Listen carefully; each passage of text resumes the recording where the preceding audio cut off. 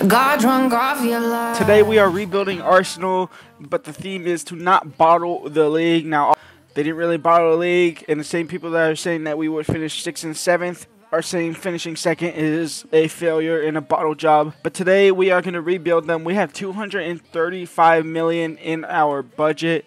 That is around the range of what Kroenkes are going to actually give Arteta and the Arsenal team for this summer to build on what they had successful this season in the first season back in Champions League, destroyed by Bayern Munich 10-2 on aggregate. Now, obviously, Declan Rice is the main player that Arsenal are going for the summer.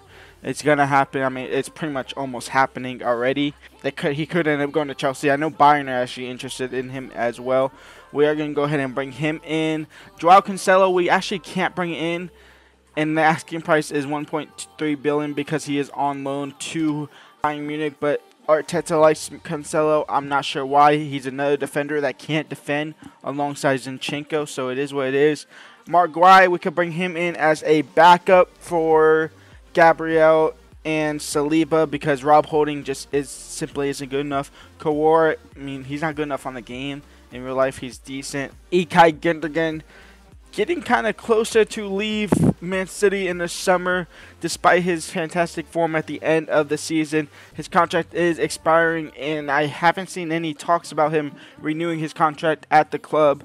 And again, Arteta, one of the players Arteta liked at Man City when he was assistant manager, and it's one that he wants to bring in for Arsenal as well.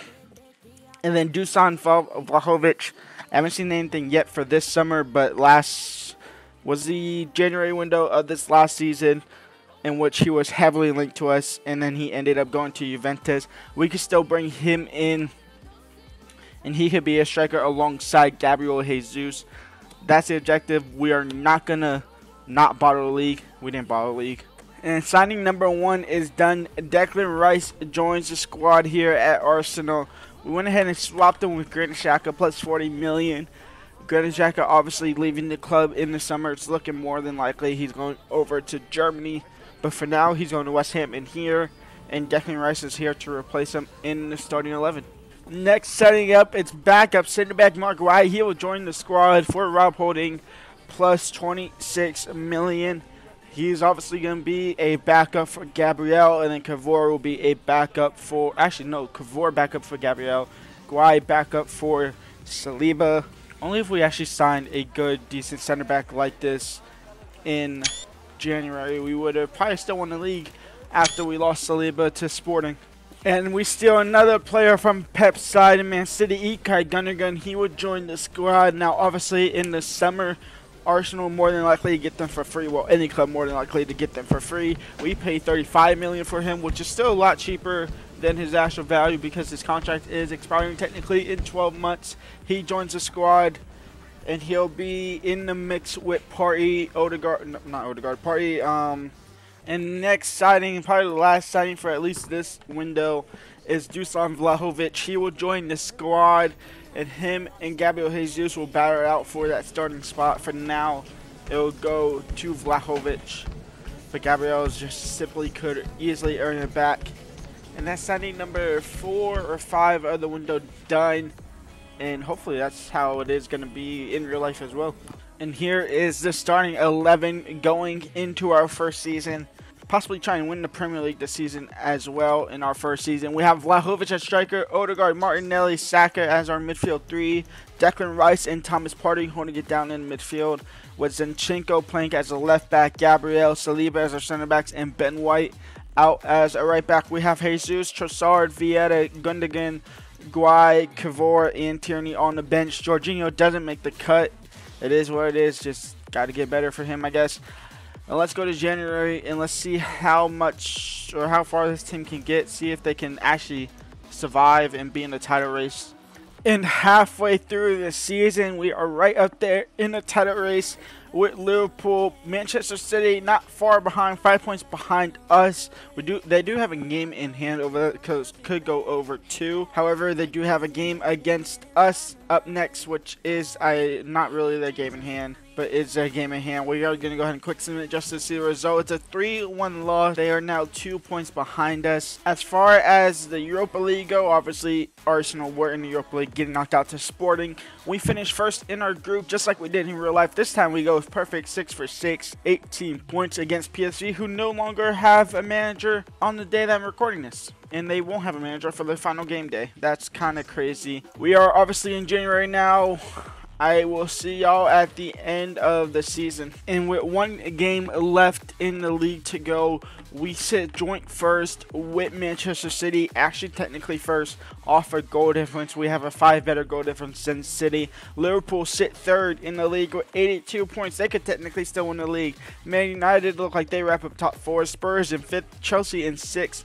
Newcastle in 7th, and going down Fulham and a bunch of teams that could go down, all the way from Wolves all the way to Bournemouth. So from 14th to 19th, final game day. That is that.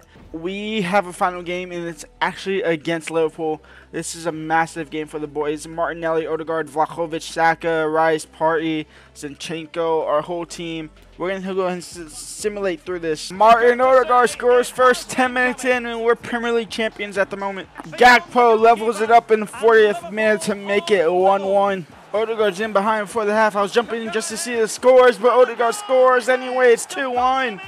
I was just jumping in to see the Man City score at the halftime.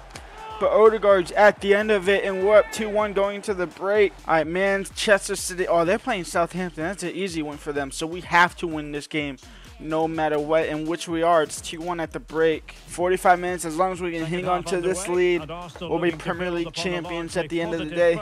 Cody Gakpo gets his own brace to level it up here. It's 2-2. Gabriel Jesus might have just won us a title. He comes on for Vlahovic, and he makes it 3-2 in the 82nd minute. And Darwin Núñez comes right back and scores a kickoff goal to make it 3-3.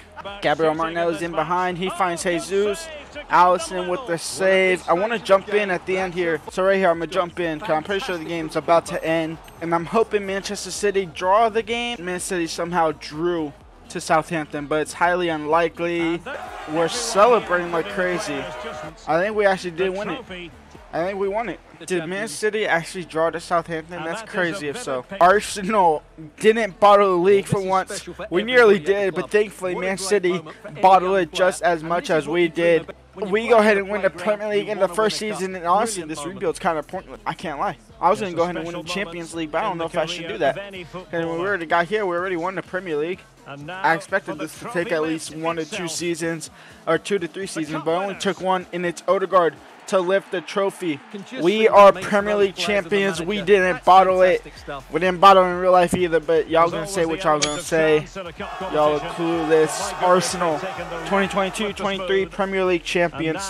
We didn't win the Premier League. We won the Premier League, but we didn't win the Premier League. I am so confused. Did we play 38 games? 26, 8, that's what, 34? Yeah, we did play 38. What happened there? They beat Southampton 3-0. So technically they do win the Premier League. So all of that about us winning the Premier League goes to waste. Manchester City are your Premier League champions. Arsenal do, in fact, actually go ahead and bottle it this time. This is a proper bottle. For now, we are in the I almost said Conference League. We are in the Europa League final against Ajax. We took down PSV in their group stages. It's now time to take down their biggest rivals in Ajax in the Europa League. Now this one, obviously we don't care. We want Champions League football more than anything. It's a 2-0 win. We lift the Europa League this time. Y'all can't take away this trophy from us. I don't know why y'all gave us a Premier League trophy when Man City won it, but it is what it is. We go into next season looking to still win the Premier League and then add on top of that the Champions League as well. Bukayo Saka is the top goal scorer with Gabriel Jesus and Martinelli right behind them. Odegaard not really getting on the score sheet, but getting plenty of assists. Vlahovic hasn't really been playing that much, I guess. Gabriel Jesus is the highest rated, so he's been playing the majority of the games. Let's get into next season, and let's actually win the Premier League for once. We kick Season 2 off by saying goodbye to Matt Turner. We just don't need him as a goalkeeper. Ramsdale will probably never really get hurt, and if he does, we are fucked. So that's just that, really. And we say hello to Arteta's, one of Arteta's personal favorites. James Maddison will join the squad from Leicester City into Arsenal. And not only will he be a backup for Odegaard, he can also be a backup for Bukayo Saka, able to play on the right and as a cam. He is a great addition to the squad, and he will have great squad depth for this next title run for the season, as well as possibly a Champions League run as well. Tomiyasu has gone over to Bayern Munich for nearly 40 million. Next player we bring in is a left-footed center back to possibly replace and mentor Gabriel in that starting 11. David Alaba will join from Real Madrid. We needed a new left-footed center back that is good enough with Gabriel because Cavora isn't. So Alaba comes into the team. He'll probably end up replacing him for this season. And if we continue on after that, Gabriel might take his starting spot back. But for now, it goes to Alaba for the Arsenal. The next player we bring in, we wanted to bring in last season, but we couldn't because he was on loan. Joao Cancelo, another defender that can't defend, will come into the squad. Obviously, he can't defend in real life that much. Maybe in FIFA he can. We'll see. But he'll replace Ben White at right back. Tomiyasu obviously gone. Ben White now backup right back for Joao Cancelo. And I think our summer window here is done for the majority. In our Champions League group, we get PSG, Lazio, and Dynamo Kiev. Us and PSG should easily go through that. I will see y'all in January. Here's the squad. Vlahovic, Martinelli, Odegaard, Saka, Rice, Partey, Zinchenko, Alaba, Saliba, Joao Cancelo, Ramsdale, and net. Let's get to January where hopefully we're top of the league. And halfway through season 2, we are first in the league, and we are 11 points clear. We've been here before, haven't we? Let's see if we bottle it this time. I don't think we will on FIFA. Aston Villa up in 4th. Unai Emery doing a great job with them, just as in real life. Chelsea in 5th. What the fuck? Chelsea in 5th. Liverpool in 6th. Spurs in 7th. Going down at the moment is Middlesbrough, Luton Town, who just came back up, and then Leeds United and Sheffield United all fighting as well. Obviously, in the FA Cup now, we actually got a different Champions League group. We had Bayern Munich in our group, not PSG, in which we go ahead and finish second. We actually had a whole different group. Villarreal, Arsenal, Bayern Munich. We finished second. So we go ahead and get first place, which is Hoffenheim, and Hoffenheim finished first place with the group with Liverpool. So honestly, I'm happy about that. Who did Bayern Munich get? They got Liverpool. So that's actually kind of insane. We get Hoffenheim. We get a little bit lucky. I will see y'all at this game, really. Actually, I got to do contracts first. Fuck. Now, we probably shouldn't take this team lightly because they finished first in their group. But sometimes they get lucky. And this team is absolutely insane. We have 87 rated Vlahovic, 87 rated Martinelli. Saliba's doing good. Cancelo's doing good. Saka's 91 rated. We jump to result, and we lose 2-1. So Vlahovic, and it could have been 3-1. Navarro could have scored a brace. Actually could have scored a hat-trick as well. We lose 2-1 in the first leg. Leg number 2 away from home. We need a better result from this game, and we get it. Martinelli scoring a late winner in the 87th minute to put us through 3-1 and 4-3 on aggregate. Martinelli actually getting a brace. Saka on the score sheet as well. We move on to the next round of the Champions League. And we have Man City in the quarterfinals. Haaland, Foden, Alvarez, Silva, KDB, Gunnar, Diaz, Akanji, Serginho Dest as their right back.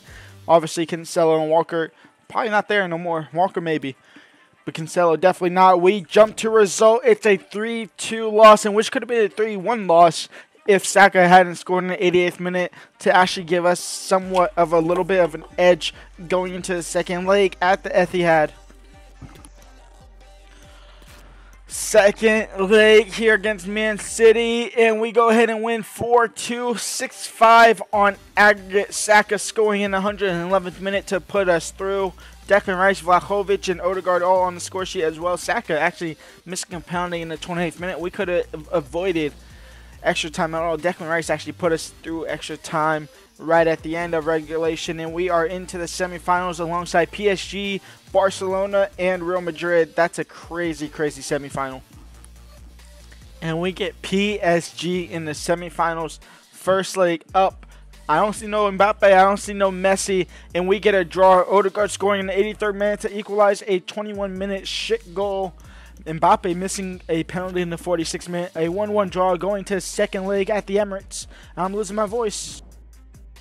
Second leg against PSG, we go ahead and win 2-1.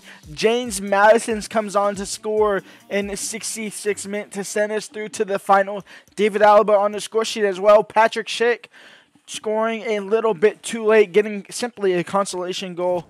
And we are into the final of the Champions League, playing against either Barcelona or Real Madrid. It's El Clasico semifinal.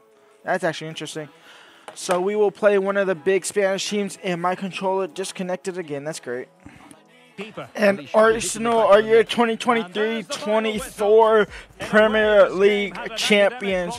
We didn't bottle this time, and we got it done a little bit early. We was actually done a couple games ago. This is just the last home game of the season, and a 1-0 win against Middlesbrough will add on to the top of lifting this Premier League trophy. We don't bottle it this time. An 11-point gap halfway through the season, and we hang on to that, and I think we actually made it even a little bit bigger. We have one more game left in the Premier League and one more Champions League final against Real Madrid. Now this time, us lifting the Premier League trophy, they can't take it away from us for sure this time around. There is no them getting it wrong and Man City winning the league somehow. We have won the league for sure this time. I'm only going to show y'all this because y'all seen the trophy lift last season. It is what it is. Finally, Premier League champions. Let's get into the Champions League final now, though. Champions League final against Real Madrid at the San Siro Stadium. No Martinelli, he's out with red card suspension, so Trossard will come on to the starting 11. Smith Rowe getting onto the bench. Vlahovic, Odegaard, Saka, Rice, Partey, Zinchenko, Alaba, Saliba, Cancelo, and Ramsdale, your normal starters. We are taking off, obviously, Real Madrid. They just fended off Barcelona. Vinny Jr., Brahim, Valverde, Camavinga, Tchouaméni, Modric, Fernandes, Militao, Tomori, Courtois, and Mendy. Alaba playing against his former club. Let's get into it. Modric, Zinchenko can't defend. Ramsdale has to save, and what she does. It's out for a corner. Real Madrid knocking on the doors early. Marcelo in for Saka. Saka taking it against Mendy. He's splitting in between Mendy and Militao. And Saka's in behind against the run of play. Courtois saves. And there's a poor clearance, and Modric is in behind. Saved again by Ramsdale. Zinchenko should be able to clear that. He does. Trossard gets past Nacho, and we actually have a counterattack here on. Can he find Martin Odegaard? He can. Martin Odegaard open. Vlahovic open. 1-0 for Arsenal against the run of play. Odegaard, can we double it right before halftime? It's looking unlikely unless the ref allows us to play on. He does. Trossard in behind. And Trossard to double it right before halftime. Yes, that might be us winning the Champions League. It's a 2-0 lead going into the break. We are breaking through that Real Madrid defense. And we got 45 minutes until we're Champions League winners here in Italy. 45 minutes away from being Champions League winners in our first season back in nearly 7 years. I think it's actually been 7 years. Against Saliba. Passes back to Camavinga. Saliba intercepts the pass back. And Vlahovic on the ball now. In for Odegaard. Over for Saliba. Not for Saliba, that's Saka. And Saka's in behind. He could triple the lead. It's 3-0. And Arsenal will win the Champions League. And that's game over. Arsenal Champions League winners. A 3-0 win here in Italy over Real Madrid. And not only do we win the Champions League, but we also finish the Premier League in first, winning that as well, not bottling it this time around. We technically bottled it last season, both in the game and in real life. It is what it is. We get the job done here in the Champions League. The new Arsenal is here, and we're going to fight a lot. Champions League winners, Season 2. And Zinchenko, no, that's Odegaard. He will lift the trophy for the Champions League for Arsenal. Original 11 on the field, well, original 10 plus Stephen Rice. The job is finished. End of season 2 stats. Bukayo Saka 36 goals, Martinelli 23 goals, Jesus 12, Vlahovic 9. So Jesus has been playing the whole season. Cancelo 7 goals from right back, Alaba 7 goals from center back, Martin Odegaard only 7 goals as a cam, but 15 assists. He's our top assister, so there's no surprise in that. That's going to be the end of the rebuild. Let me know what team y'all want me to rebuild next in the comments. Leave a like, subscribe, and peace out.